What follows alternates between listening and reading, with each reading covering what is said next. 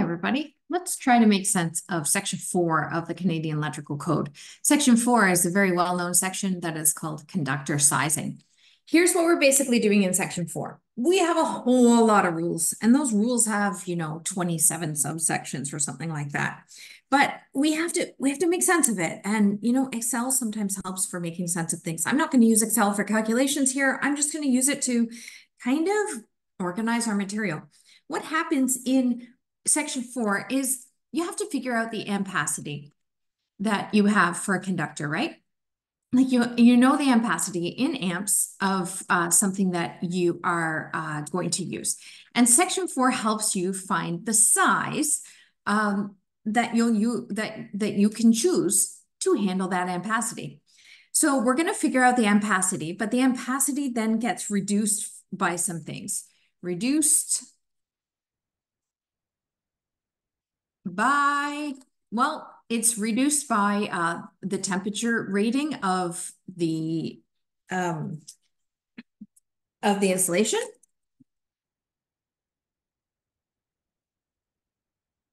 And also you have to have a larger size to handle the ampacity if there are some mechanical corrections you have to do. And I'm making that up, mechanical corrections. So these are both correction factors, okay? Temp, so insulation, temp, correction factor. And then there are some mechanical correction factors.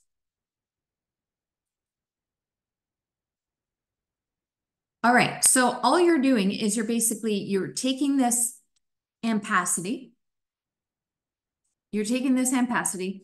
You are multiplying the ampacity by some other factor here, right? The temperature rating of the insulation, and then by another a factor. So let's say 0.9 and a 0.82 because of some mechanical factors. So that's what you're doing. You're taking the ampacity in amps, you're multiplying it by something because the insulation can only handle a certain amount. You're multiplying it by something else because you're installing it a certain way.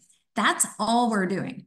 So where we get these factors is what gets confusing. Well, we get these insulation temperature factors from table 5A.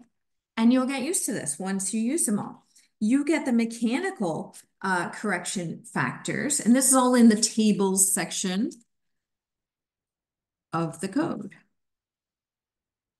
And you get these mechanical correction factors by some other tables in the code. So they are tables 5B, 5C, and 5D.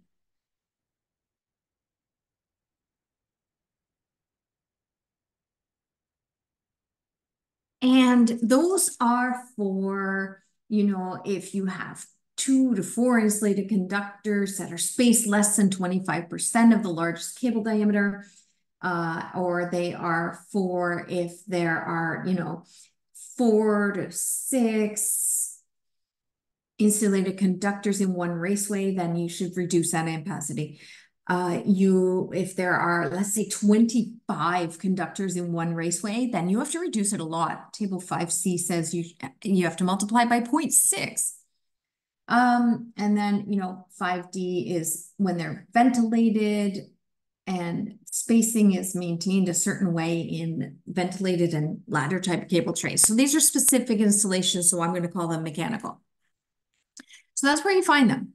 So you have, again, what you need in amps, and then you have your 5A corrections, and then you multiply by your, let's say 5C or 5B or whatever, and you get new reduced amps. All right.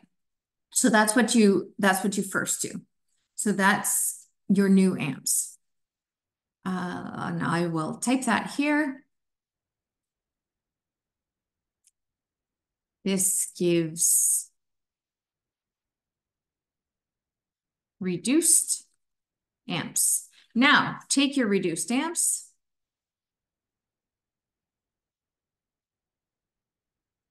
And go to tables 1, 2, or 3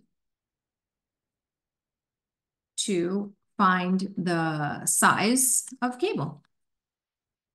That's it. That's all you do. So you have your amps, and then you derate them because of insulation. You derate them because of mechanical corrections, or maybe you don't, because there are some situations where you don't need table 5A, B, C, or D. So then in that case, you just take your allowable ampacity, 2 tables, 1, 2, or 3, to find the size of cable. You find the ampacity along the top, and you find your temperatures along the top, your allowable ampacities in the middle, and that'll give you on the left-hand side the size of cable that you use. But how do you know which tables to use? So that's all that we have left to learn in section 4, conductor sizing, is how do you know which table you use once you have derated with these factors? Well, I'll give you a hint. Table 1 is for copper. Table 2 is for copper. Table 3 is for aluminum. Table 1 is for copper with a single conductor. Table 2 is for copper with 3 conductors, not more than 3 conductors that are copper. And table 3 is for aluminum. And table 4 is for aluminum more than 1 or 2 conductors. Okay, so let's make a little flowchart of which conductor to use. So I'm going to start this little flowchart at the beginning here, saying that this is a flowchart for rule 4.4, which is ampacity sizing ALX wire size. Because section 4 is for figuring out your wire sizes properly according to code. And I'm just going to look at the case where we are ambient air less than 30 degrees Celsius. And of course, you're going to use a correction factor if you are outside of that. So now what we first have to do is, we're going to first have to see, well, what type of material do we have? So I'm just trying to figure out which table to use.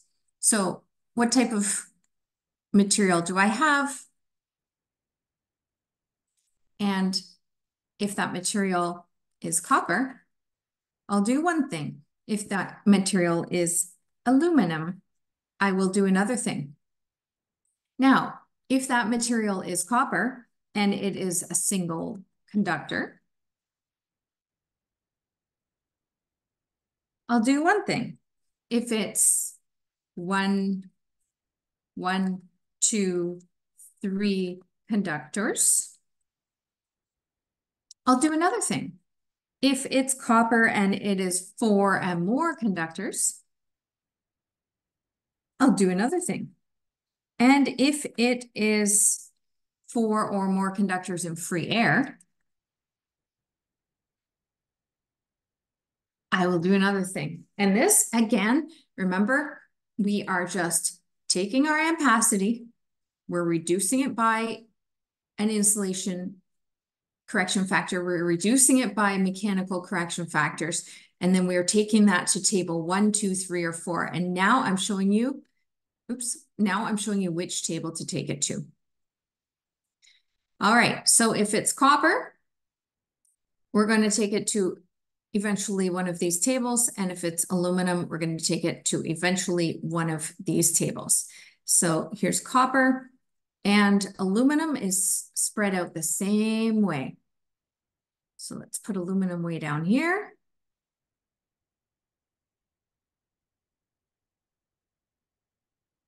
So it's either going to be copper or it's going to be aluminum. And it's going to be copper of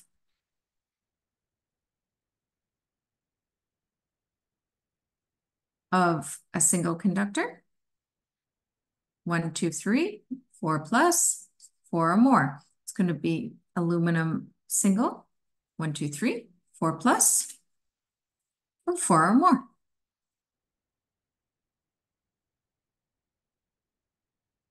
Okay, so we still don't know which tables to go to, but we're getting there. Now, this single conductor can be in raceway or conduit. This single conductor can be in free air. These 1, 2, or 3 conductors can be in raceway or conduit, or they can be in free air. And you can see where I'm going with this. 4 plus conductors can be in, I'm going to give myself a bit more room here. 4 plus conductors can be in raceway or conduit, or they could be underground.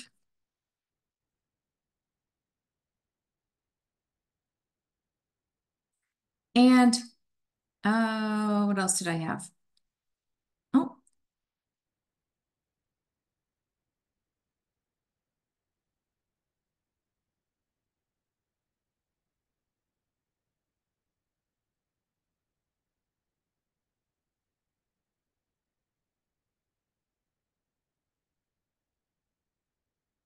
four or more conductors in that are by themselves in free air, they actually don't break down again. So let's put our little arrows on here then.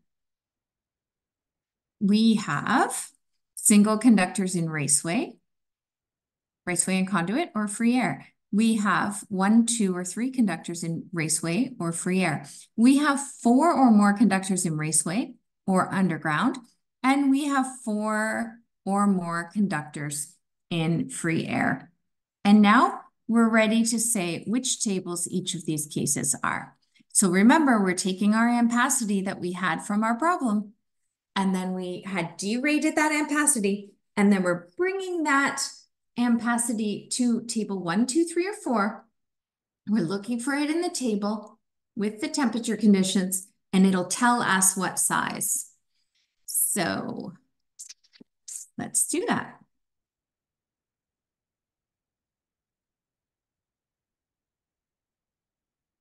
If it is a single conductor in raceway or conduit, we just simply go to table 1.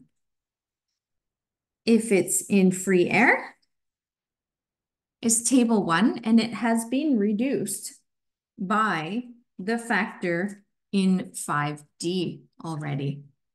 The raceway or,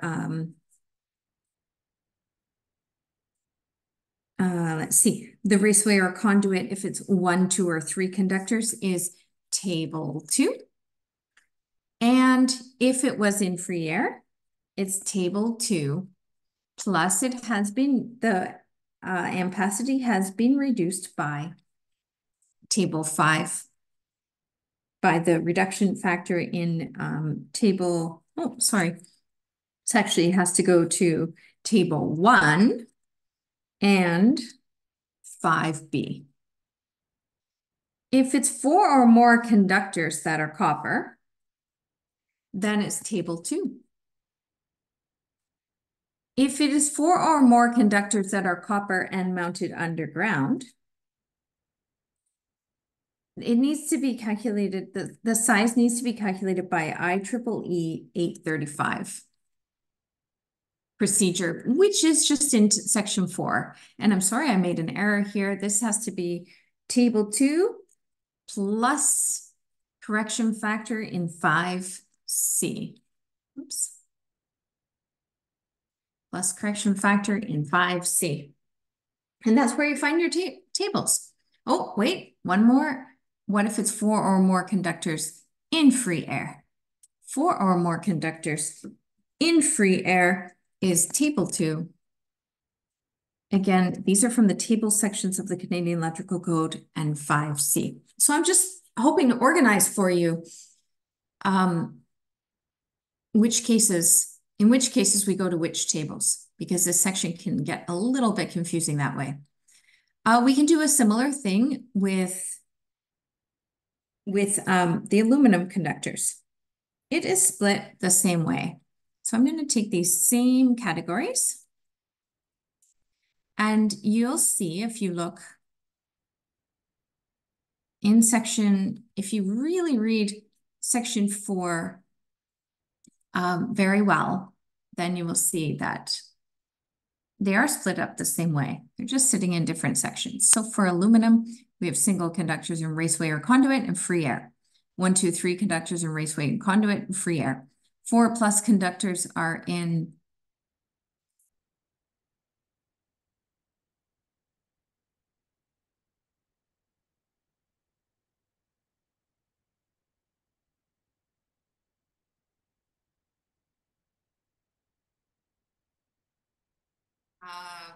sorry, 4+ conductors are in raceway or conduit and underground. I got confused there because I didn't add more spacing in here. Let's see, and add some more spacing here. We'll bring this one up. Nope, we'll bring this one down. We'll bring this.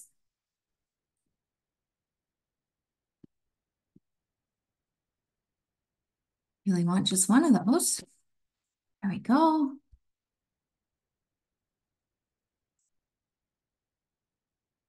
Okay, so 4+ conductors can be in raceway or conduit or underground. And then from there, we can find out all of our tables. Here we go. I mean, these are a lot of special cases.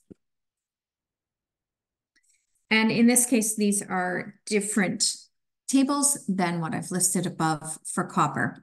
For aluminum is table 3. In free air is table 3 and a correction factor from 5D. 1, 2, or 3 conductors in raceway or conduit is table 4. In free air is table 3 plus a correction factor from 5B. 4+ conductors in raceway or conduit is table 2 plus correction factor in 5C. And underground is IEEE method 835, which is pretty clear in the Canadian Electrical Code how to do that method. 4 or more conductors sitting in free air is table 4, plus correction factors in table 5C. So not so difficult. Let me just review again. What we were doing is we were finding, in this section, we find our ampacity, and then we correct. And then for temperature of our insulation, and then we correct for mechanical things like how they're installed. These are decimal values, so they're going to reduce this, this number of amps. Then you're going to go to table 1, 2, 3, or 4, according to this flowchart that I just made. You're going to round up in the allowable ampacity, which is in the bulk of the table. You're going to look to the left-hand side and find the gauge or the size that you should be using. And that is how you use section 4 in size and conductors. It's got lots of words, but really it is just exactly this routine. Most of it is just trying to figure out if you're going to get to table 1, 2, 3, or 4, and which of these correction factors do you use in table 5A, 5B, 5C, or 5D. That's it.